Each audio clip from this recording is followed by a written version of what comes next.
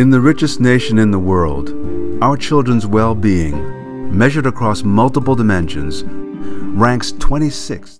What hit me most in the heart was basically how we are failing our community as a whole. Why that is and what we can do about it matters. So it kind of was like really heart-wrenching because it was hitting me at home, being like, again, I said, as a mom of a 13-year-old. When you look at the video, you have immediate reaction, we failed.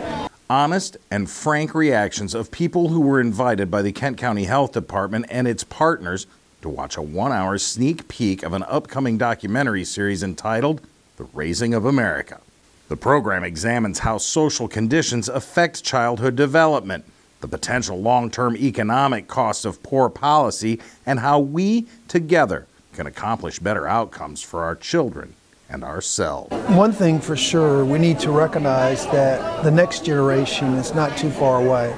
At a time still within the memory of most Americans, our education system was the envy of the planet. Today, high school graduation rates are below 20 other countries, and at least 30 others do a better job providing access to child care. While the data is sobering, it did not surprise this audience. The statistics and the facts that they show, it's real and it's happening right here in Kent County every day.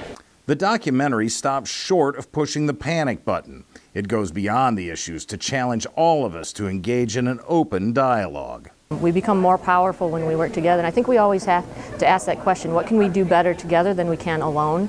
And there's so much that falls into that. So what can you do to make a difference? First, become educated. Watch one of the online episodes at raisingofamerica.org. Like the Raising of America Kent County Facebook page and take part in that discussion. Host your own screening. More information is available at raisingofamerica.org. The Raising of America is a reminder that the greatest change sometimes starts small.